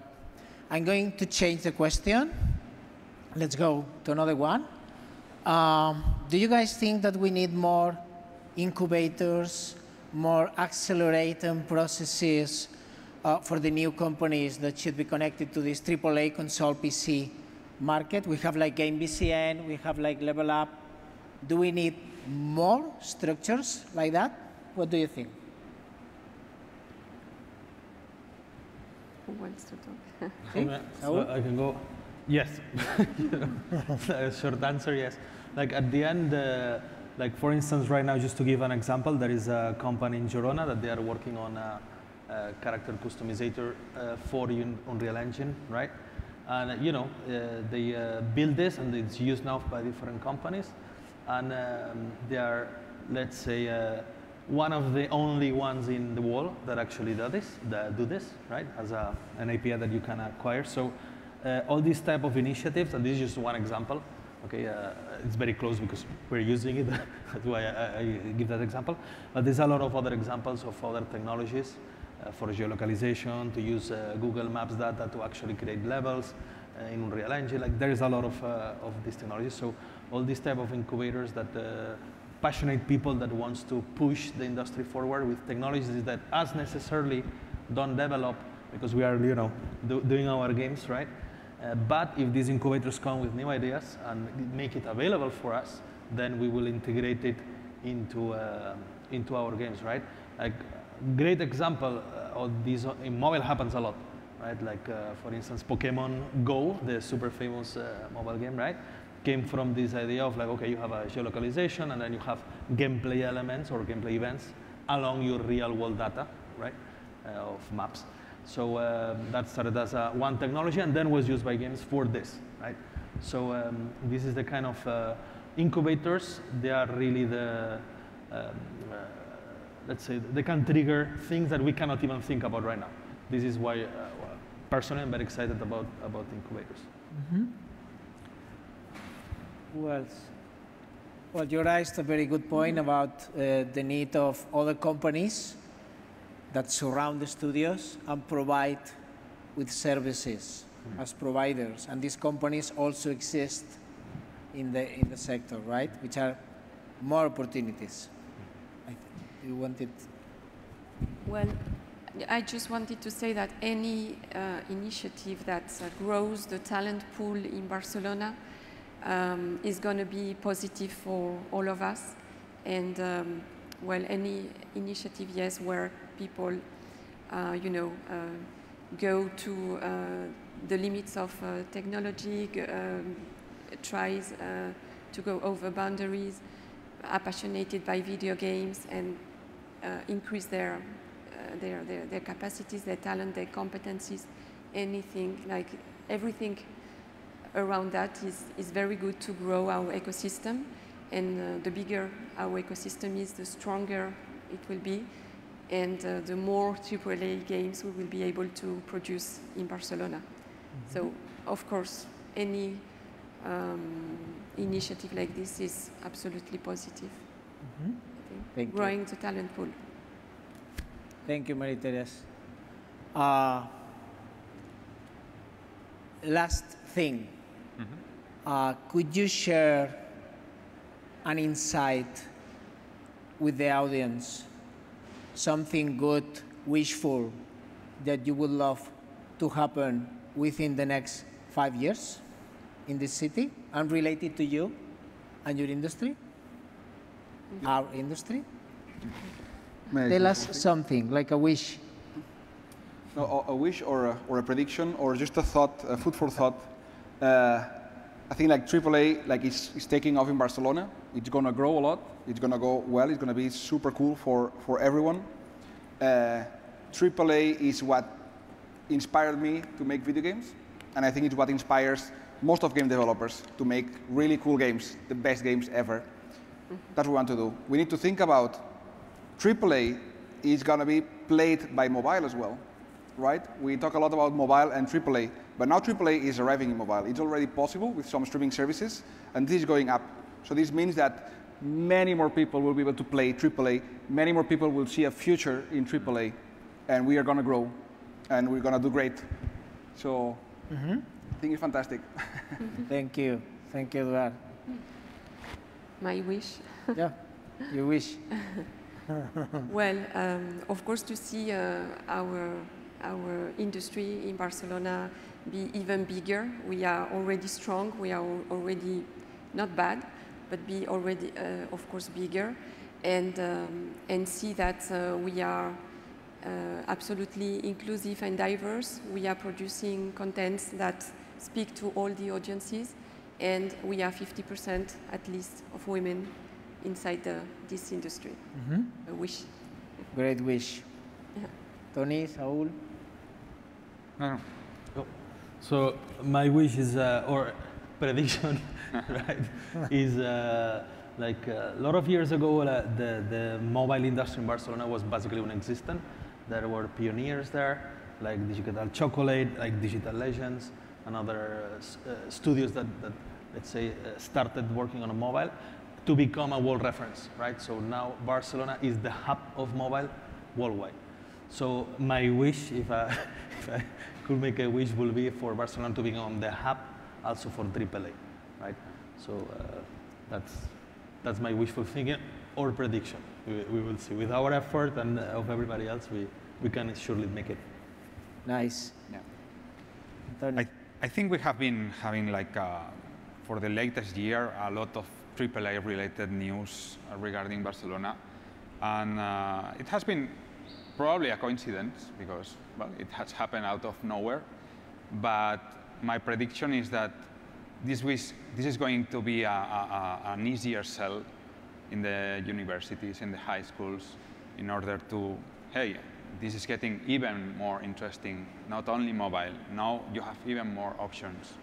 So yeah, let's hope this is going to get more momentum. So in 5 years, all these new students can join. Very good one. Thank you very much for your wishes. I think that we have time for 1 or 2 questions. No? No questions? We are over? We are done? Okay. See? Right. Okay. Wait, no. Okay then. Well, thank you very much to Tony, to Eduard, to Saul, to Marie-Thérèse for all your insights, knowledge, talent. Thank you very much to the audience here, to DeviCAT, to Editorial Proa, to Ivan, to Mobile. And you know, let's hope that, you know, the force is with us in terms of AAA and console market for the times to come. So thank you very much, and please stay healthy. And talk about video games in schools. Thank you.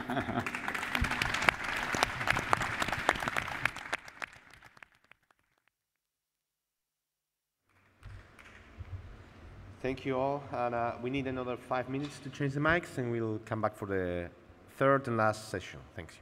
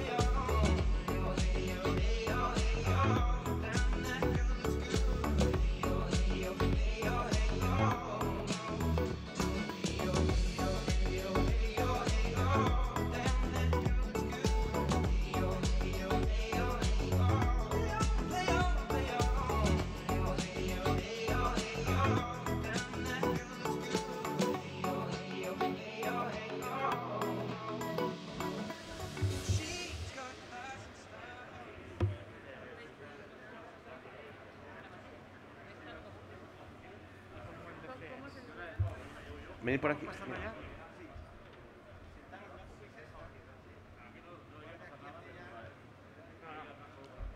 Ya tengo la audiencia, si no salto. Si alguien me la pilla, salto, ¿no?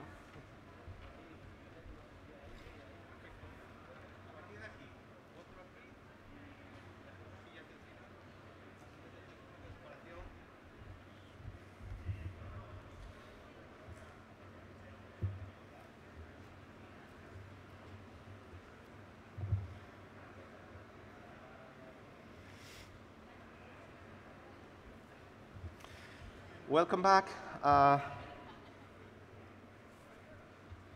Please take your seats. We are going to start the last panel of the day.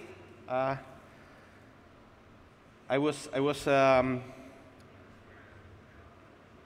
going, and I'm going to be the moderator for this panel. I'm going to try to do my best because, as many of you know, I'm a little bit sick.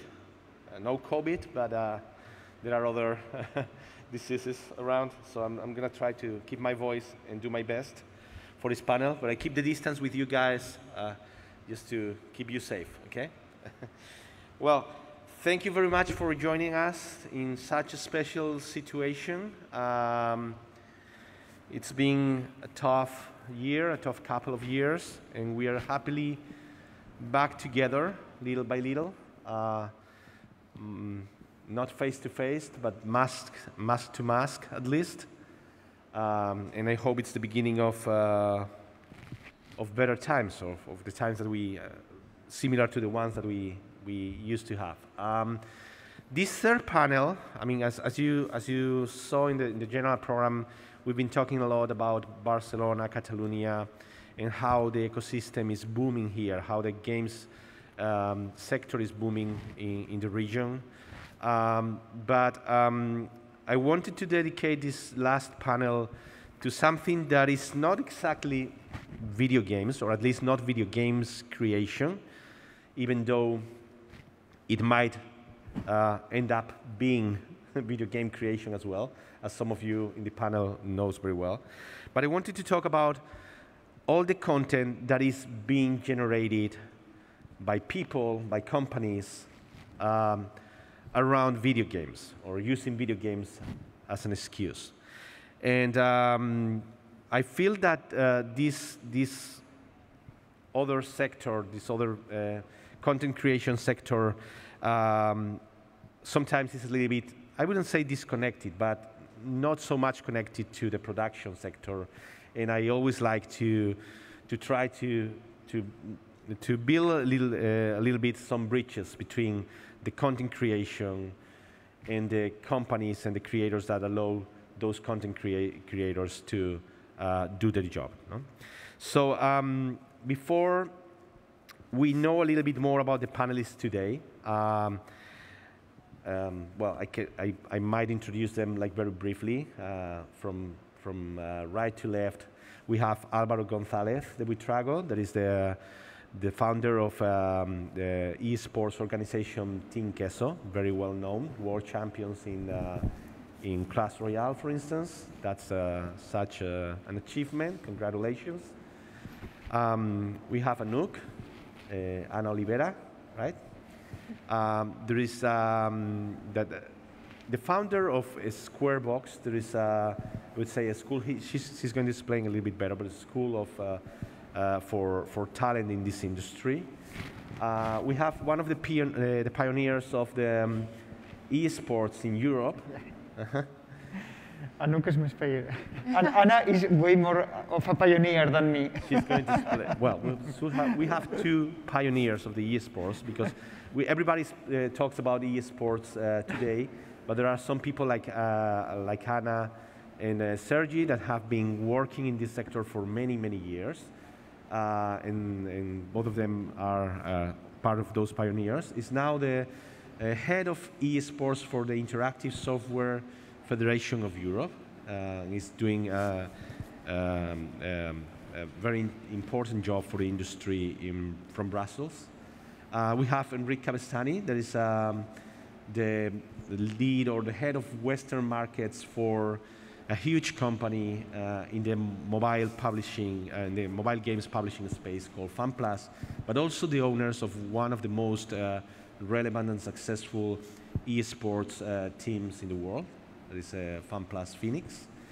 And we have my old friend, old and friend both, Jose Pepe Arcas, that is one of the leading voices in this agency, one of the top talent agencies, I would say, in the world, in this new content creation industry. So such a great panel. But before we get a little bit more in detail of in your business, I wanted to ask you all, and I want, well, you decide who are going to ask to answer the question, but what factors, social, economic, technological, or any other kind, do you think explain better the explosion of video games content creation, or the creation of content on video games? What do you think this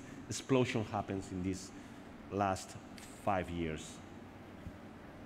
So maybe Sergi, I know Sergi knows a lot about it or have many ideas, so let's start with Sergi. Well, it goes far longer than the last 5 years. But of course, there's first. Can I leave you? Yes. Leave this? And I This is should much be, better for yeah, speaking. I should be taking mine too. Okay, we have first change in the social consideration of video games. From a technological novelty in the 70s to being considered more of a toy during the 80s, a hobby during the 90s. In the 2000s, we find that video games have become somehow a lifestyle. This does not mean that all your life turns around video games, but that video games affect other areas of your life, such as the music that you listen to, the drinks that you drink, the places that you go on holiday, and even, of course, choosing your professional career. This social consideration is related to a huge explosion in the popularity of video games. In general, people that enjoy video games when they were kids, they do not abandon them. They may not play that much, but they do not abandon them. And of course, the new generations will come playing with video games. That's more of the social part. But of course, we have also a technological side of it. Video games, at the end, they are a technological endemic sector, no? So we have 3 technologies that have affected the popularity of video games and video game content a lot. The first one is the democratization of broadband internet, and then we have video streaming and live video streaming. Video streaming during the 2000s and live video streaming in the last decade. With this democratization of these technologies, what we've seen is a huge amount of content around video games that has retrofeedback the popularity of video games. So it's been a virtuous circle of changes in social consideration and technologies that have allowed this explosion in the content creation. Anything you want to add, maybe Pepe? Yeah. Following up the topic of she said, it's all about how democratic has become the content creation. I mean, when YouTube was born, it allows people like someone called Rubius to start with 1 viewer, and he became the biggest creator of YouTube. Twitch, a few years later, became the same model. Everyone can create content. And from that point, it's not someone that decides what to watch on TV. It's the user that has plenty of options to choose from. And the growth of YouTube became from video games. The growth of Twitch became from video games. So that's the starting point of this huge explosion. You can create, everyone can create content about video games, and they were used to be aside other topics, music, cinema, whatever, and now the creators, influencers has video games in the middle. So you share topics about fashion, about music, a creator of video games can make a cooking program, can make a boxing event, and they feel natural for them. So that's the key point of this. Everyone can create content, and they decided to create video game content. Enrique wants to add something? I think also it's important to have in consideration that mobile is everywhere.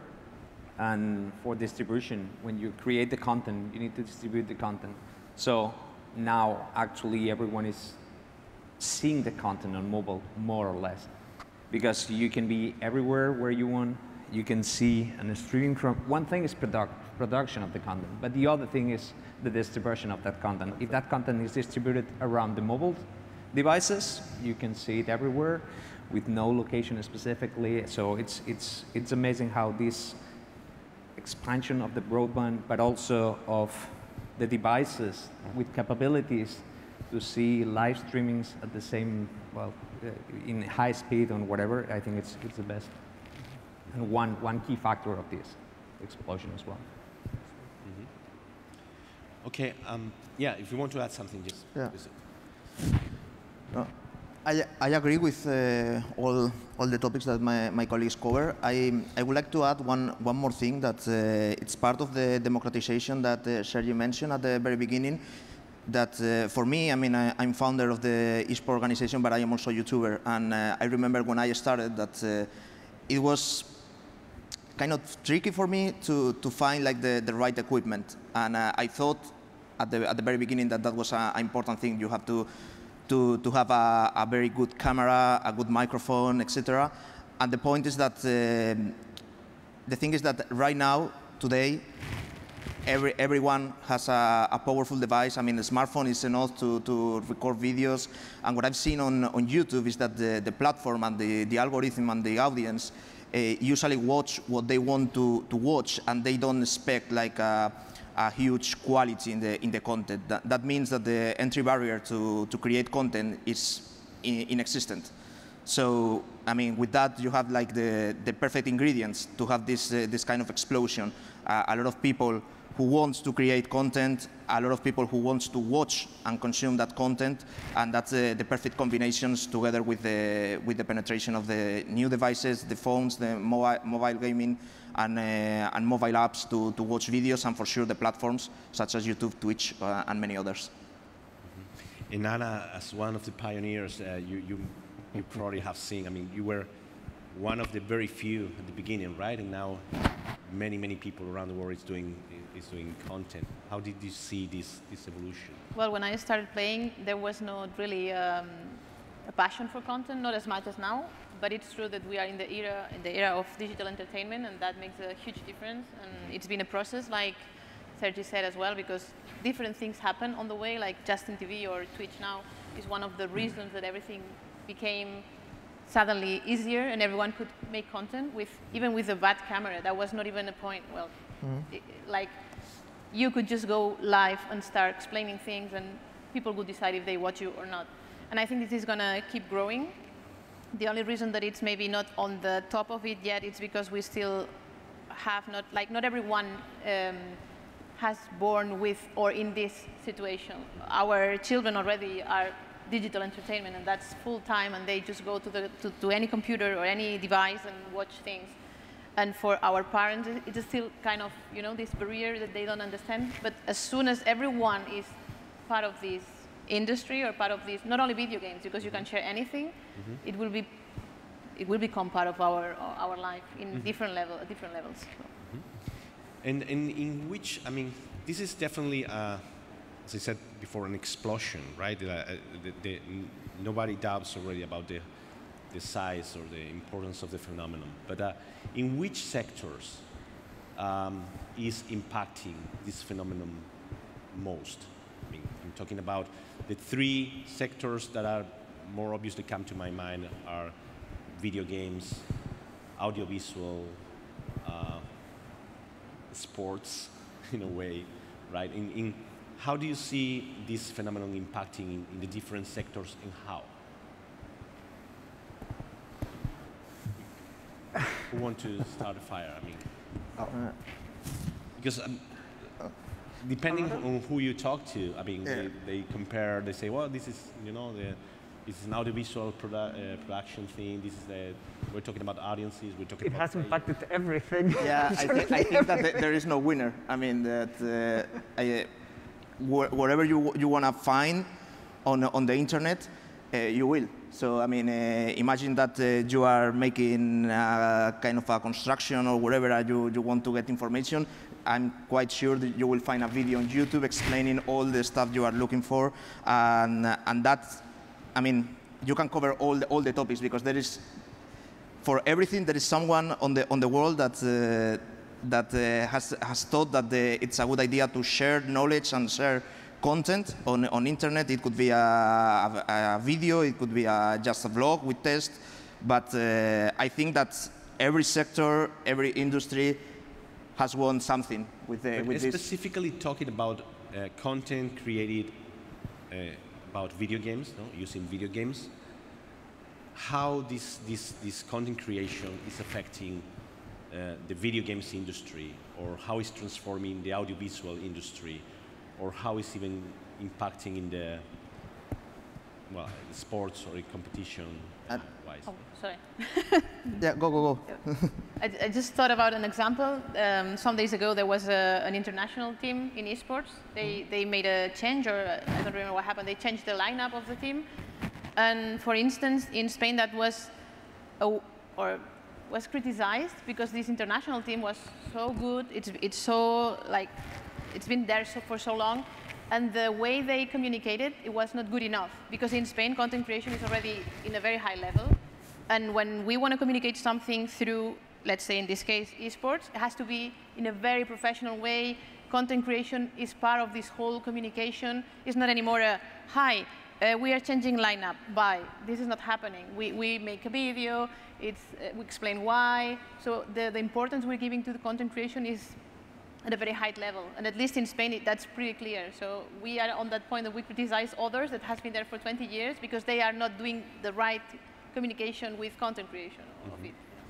As Alvaro mentioned, I mean, the barrier of entry is so low that, and the amount of content is so huge that it's very difficult to find a sector that has not been affected. But the ones, of course, that have been most affected are those that depend on the attention, so mostly linked to entertainment, because now the economy of attention, there's so many things happening and so much content available for free even, or mostly for free on the internet, that all those industries that depend on eyeballs and the attention of people have been the most affected, including, of course, some of the ones that you've mentioned. Sports, possibly audiovisual industry like the cinema, television. Television has been, I mean, heavily disrupted by the patterns of new consumption. I think also on the marketing side as well as the user acquisition side, this is a sector that has been growing a lot. On the marketing side, for example, most of our games been relying a lot on the user-generated content because most of them, they want to create content that they publish in YouTube, whatever platform it works, because they need to show up how the game works, and others are following them in order to understand how they can surpass this level, how they can reach this expected hero or whatever, right? So there's a lot of people creating content with not a huge experience on the beginning, right? But then after a lot of people start following them on these networks, then they become, in our case, for example, brand ambassadors of our own games, and they start exposing, they get more professional, they get more interested, and also they get rewarded so many times by companies like us that pay them in order to create content more and more professional. But in the other side, when you go on the user acquisition side, we've been seeing that a lot of influencers that create kind of content can generate better engagement on the campaigns that we generate through them if those kind of content are generated kind of organically, right? So on the beginning, we used to pay for different kind of shout-outs in the video of YouTubers or influencers. But right now, what we're trying to look is for different kind of activations that we do with them that generate larger ROI campaigns, because it creates something more organic. So on both sides, on our business, on the gaming side, on the game development side, on the marketing side, and on the user acquisition side, I think it's so relevant, the content creation. And Pepe and his company knows quite a bit about it. They are working with them, disrupting, creating new. So I could call it TV formats, but it's not even TV anymore, right? It's like a new content format. But it's really interesting how esports brought to video games industry like this leadership, companion, like these values, and now sports, traditional sport, are taken from video game industry to be relevant again for young people, young target. The consumer of traditional sport is getting older. They had to pay for the content. So you can ask, I don't know, a 10 years old a kid if they want a sign from Messi or Ibai, and they may consider who to choose. So it's really interesting how sports industry are looking at video game industry to bring new users with FIFA competitions, with all kind of contents, with football players being streamers like Borja Iglesias, Kun Agüero, whoever, or people like Piqué is talking to Copa America to bring the rights to broadcast the competition inside Ibai's channel. Esport caster that then became a content creator. So it's really interesting how other industries like sports are looking at video game industry to increase and be relevant again for young people. And talking about building this ecosystem of new companies, of new businesses, and talking about talent, what is the main talent that this new sector is using or is demanding? Is the talent that is already in place and it's just we need to transform, or is talent that needs to be educated for the growth of the opportunity? You mean inner talent or someone called a talent? General. I mean, general. Talking about all your businesses related to content creation, what is the most, like the essential talent that you used for building this phenomenon? To follow up the conversation, I think that the key right now in the following years would be creativity around new formats, new ways to communicate. And for sure, as he has said, the talents are the one that bring audiences, that bring relevance and generate engagement. But there's too many content. There's too many content in too many platforms. So the way we are looking to be a little different is putting the talent in the middle, content creators, esports players, and generate around them like an ecosystem of formats or platforms to develop high-level production content. So now it's the time to generate entertainment from esports, as football did.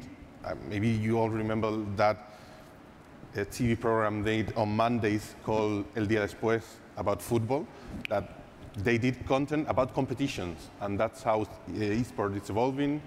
We have worked with Anna in a format called Top Gamers Academy with Paco that is already in the audience.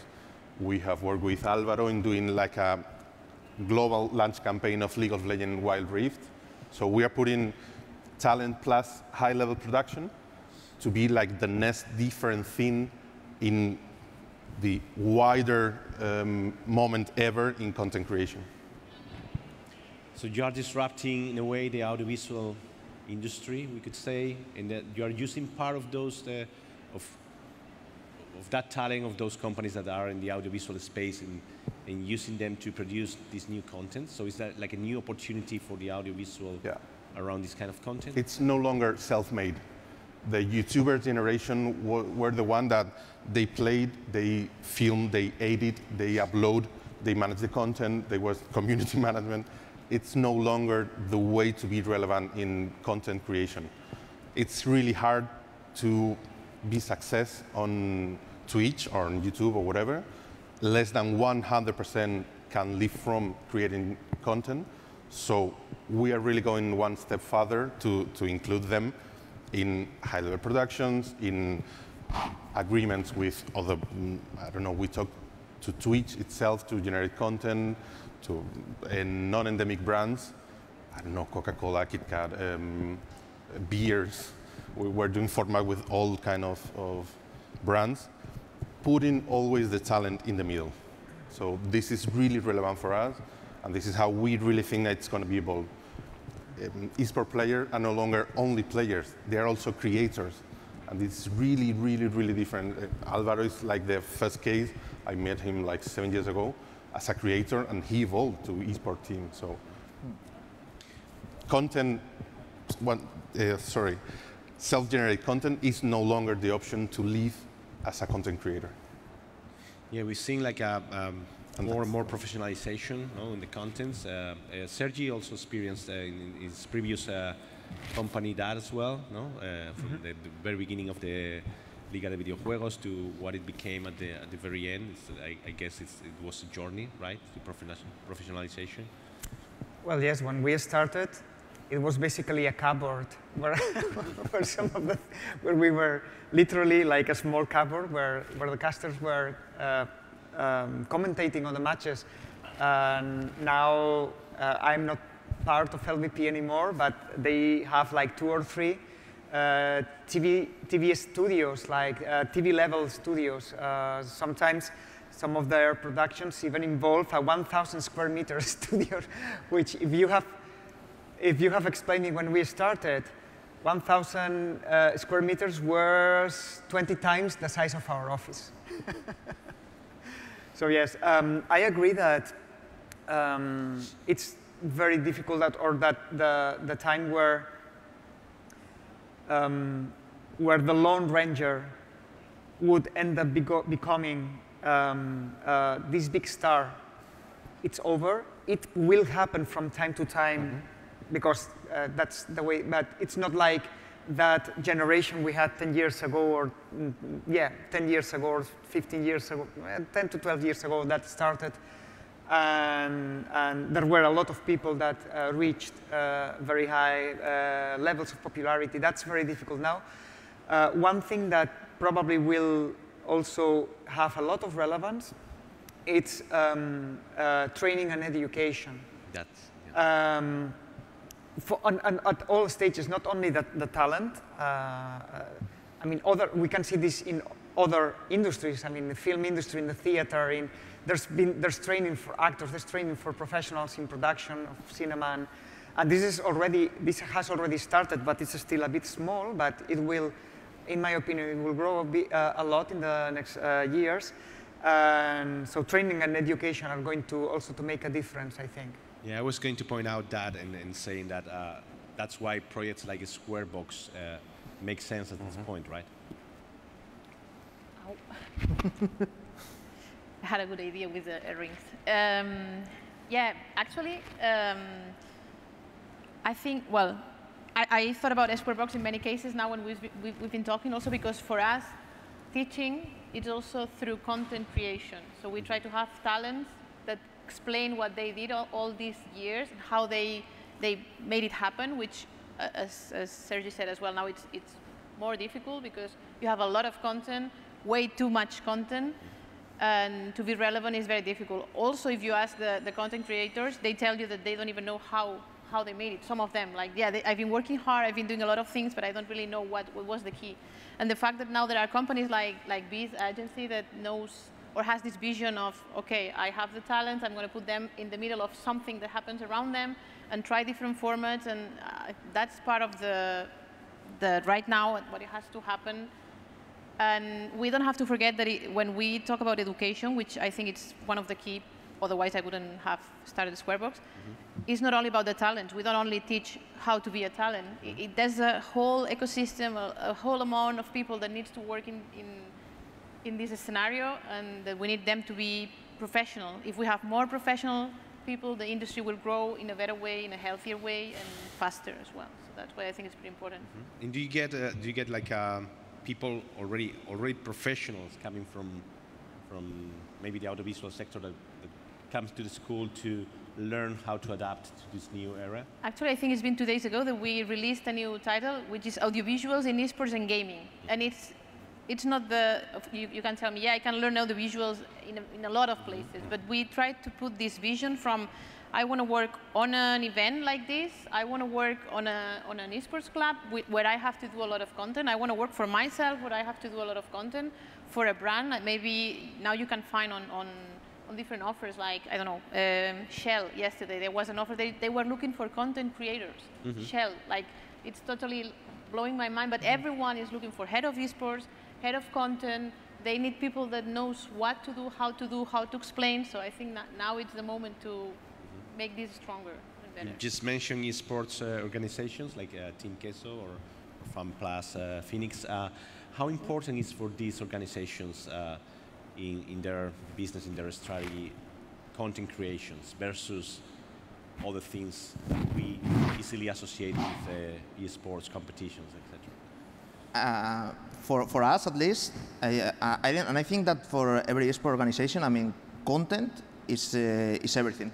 I mean, at the very end, we are esport teams, so we compete in different video games, but ultimately we are entertainment companies, and we create entertainment through competition in video games and through the content we create around those competitions. So, I mean, for us, it's the product. I mean, if we think Team Queso as a company that produces something or a product or service, the content, the digital content we produce is our final product.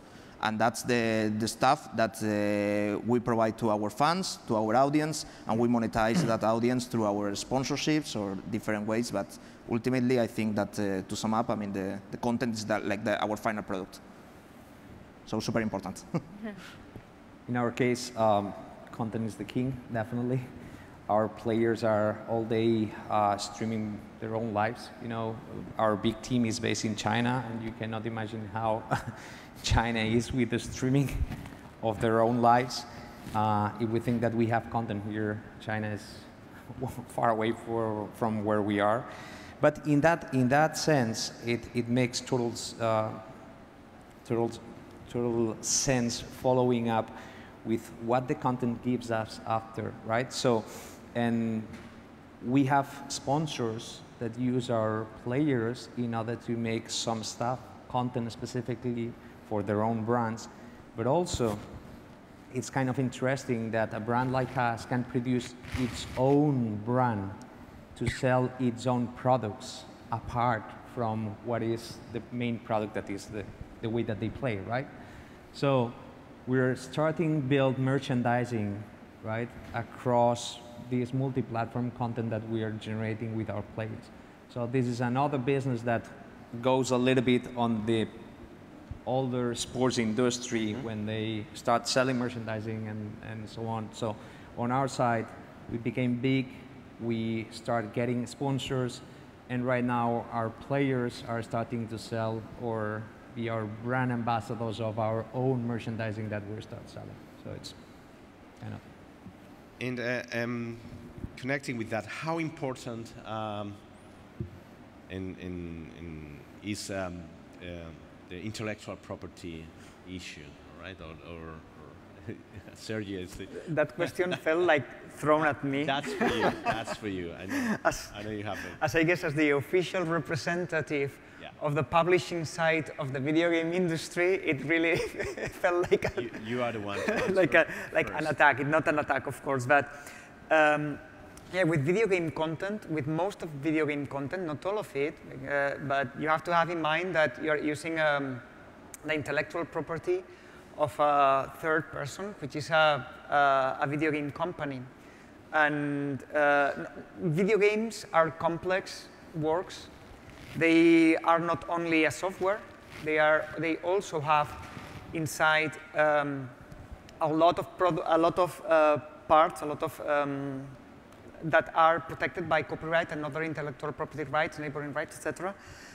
From the music, the acting, of course the writing, the concept art, everything, the designs, some patents sometimes that are protected by intellectual property rights, and most of content creation on video games and esports is supported by these intellectual property rights. So of course, creators and producers have to be aware of what they can and cannot do with the intellectual property of the video game publishers. There's good news and bad news, because producing a video game is so expensive, and the investment does not finish when you finish the video game and you release it. Video games most of the times, and in particular the popular ones and the ones that have online multiplayer, they have to be supported for years and years with new content, with patches to update it, with community management. This means that they are extremely expensive, and the publishers are in general, very protective of their intellectual property rights. And that's like the bad news. The good news is that there are a lot of games, and publishers have, among them, different policies, and even for different same publishers have different policies with their titles of what you can and you cannot do. And most of the times it's quite clear, but I would say that for anyone interested in content creation in video games, that the first thing that you have to do is learn what you can do with the games. Mm-hmm. Same question thrown to the creator side. How do you think that the publishers, the owners of the ball in this case, are dealing with this in the best possible way, or? To be honest, I think that for sure. I mean, I have an opinion, and I love the companies or game publishers that allows creators to produce videos, upload them to the internet, monetize them via ads. I mean, that's super on the creative side. But I totally understand that at the end, I mean, the video game is your product, is your intellectual property rights, and you decide what you want to do with them. I remember when I started uploading videos on my YouTube channel, first thing I did was checking on, it was a Clash of Clans, so it was a Supercell game, and first thing I did was checking terms of service and policies of the content to know if I was able to create a video game of Clash of Clans, upload them on YouTube, and monetize the video via advertising, via ads. And I found nothing. So I had to email the general email address on the website. It was legal@supercell.com, something like that. And I sent an email every single day until I got a reply. And it was like, you can consider this email as a written permission to upload videos via ad, as long as you not charge the final user to consume that content. And I was, okay, that's pretty clear. I started uploading videos on YouTube, and I started receiving strikes from YouTube to ask me to prove that I had the rights the commercial rights to monetize the content. And I blew the email, and that was fine. And I had to repeat that process during my first year on YouTube with every single video until I was like kind of whitelisted or something like that. But yeah, answering the question, I mean, for sure, I mean, in terms of creativity of the people, the audience, the users, I mean, it's great to allow them some flexibility with your content, but you also are the final owner of the property, the intellectual property rights, the IP, and you can control what you want to do with your IP, what you want the creators do with your IP, and what you don't want to. So if you want creators to produce the content in a specific way, let's say for all publics with no bad words, no screaming, whatever, you can do it, because at the very end is your content. You don't have to justify anything.